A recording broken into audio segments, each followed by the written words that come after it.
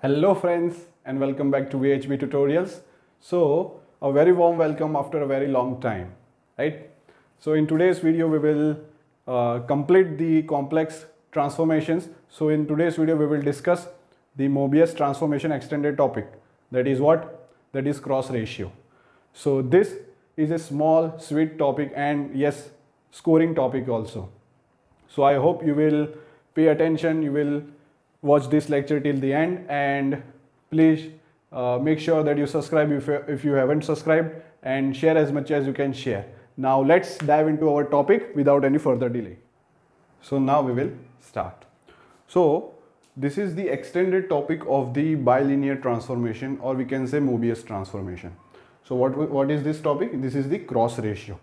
But before understanding what is cross ratio, we will frame a situation. So pay attention. Suppose that you have 3 points, let's say Z1, Z2 and Z3. Let me write. So you have these 3 points Z1, Z2 and Z3. These are in the Z plane. So suppose that this is our Z plane, this is X, this is Y, and we are having, let's say this is Z1, this is Z2 and this is Z3. Right? We have these 3 points in Z plane.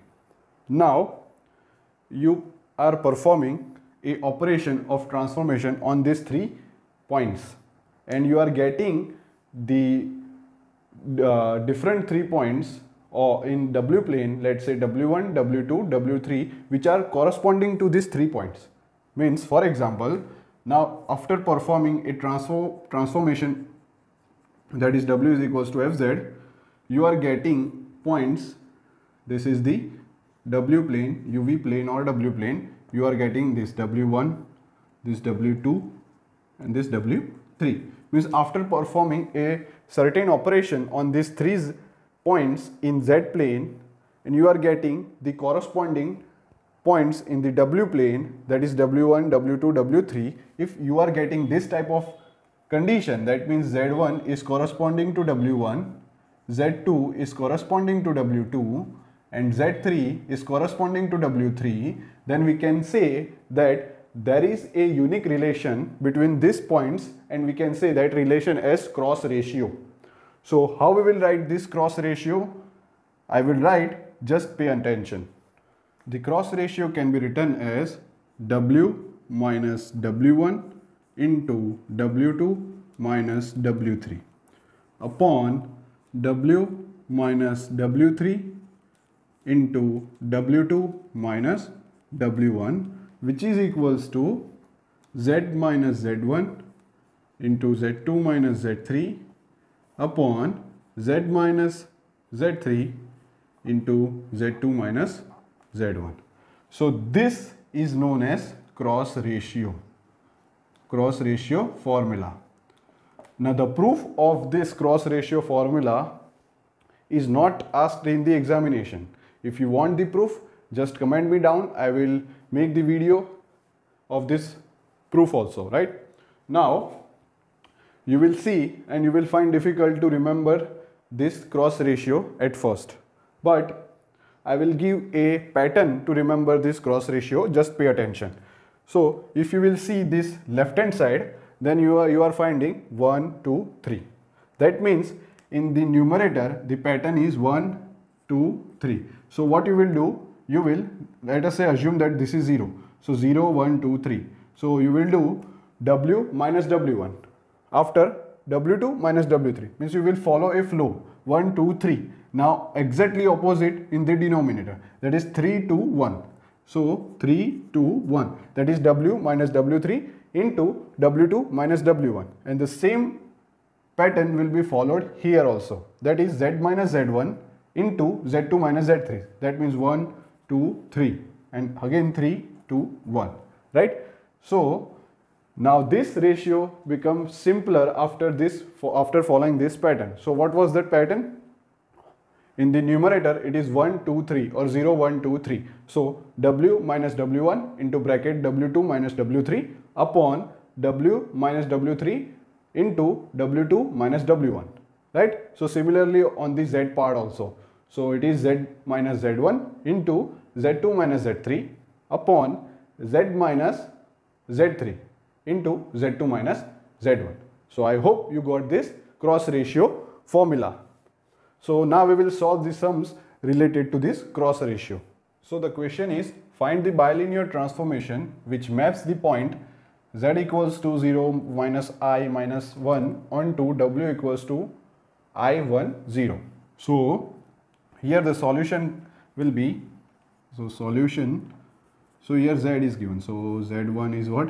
Z1 is 0, then z2 is what? Z2 is minus I, and z3 is minus 1. So similarly for w also, w1 is I, w2 is 1, and w3 is 0, right? Now whenever you find this kind of question in your examination, then without any hesitation apply the cross ratio formula. The formula is what? 1 2 3 3 to 1. So it is w minus w1 into w2 minus w3 upon w minus w3 into w2 minus w1. So in numerator first is 1 2 3, and in denominator the reverse 3 to 1, which is equals to z minus z1. Similarly in the z part, into z2 minus z3 upon z minus z3 into z2 minus z1, right? So now we will just put the values of these terms.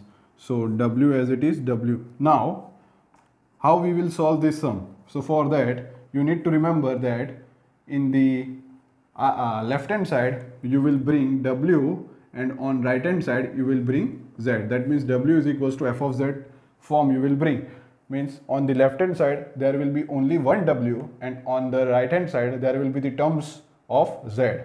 So how it is, so I will show you. So now I substituted the values of w1, w2, w3 and z1, z2, z3 in the cross ratio formula. So you will get something like this. Now what will be the next step? So next step will be, here we have w minus I into 1 as it is upon w into 1 minus I, which is equals to z into 1 minus I, right?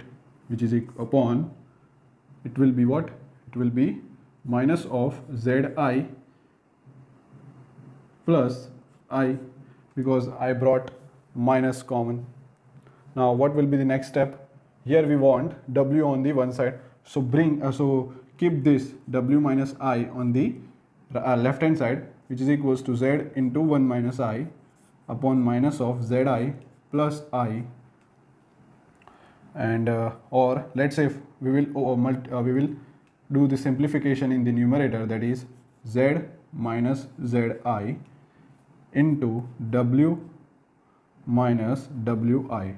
So I just multiplied this w into the bracket, so we are getting w minus wi. So what will be the next step? So it will be w minus I equals to, we will multiply these brackets, so it will be zw, or let's say I will write here because it is getting clumsy.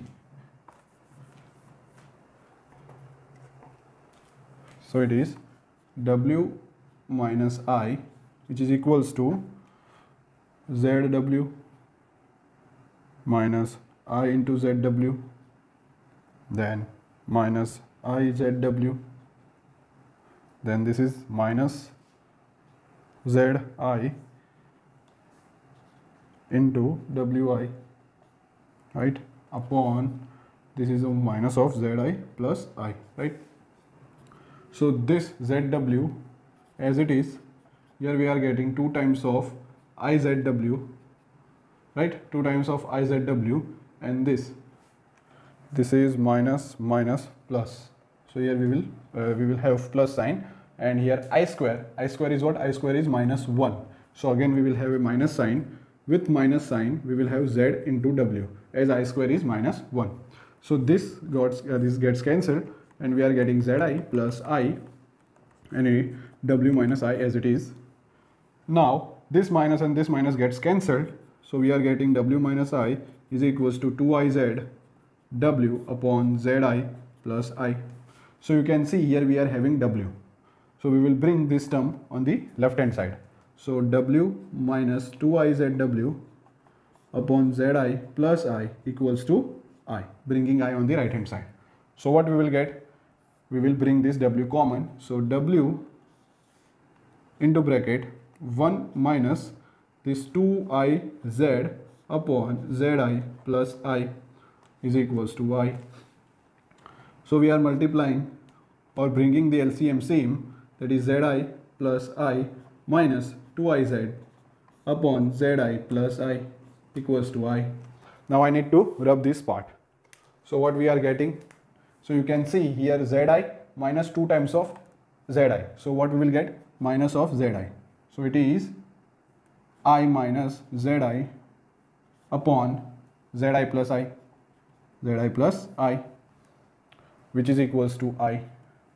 Now you can see here I is common in numerator and denominator, so we will cancel it. So it is 1 minus z upon I common, so we are getting 1 plus z, which is equals to I. So this gets cancelled, and this is w into 1 minus z upon 1 plus z, which is equals to I. So what we are getting is w equals to I upon this term 1 minus z upon 1 plus z. Now how we will write? So it is w is equals to I into 1 plus z upon 1 minus z. So this is our final answer. So it is in w is equals to f of z form, right? So you need to bring each and every sum relating to this cross ratio formula in this w is equals to f of z form.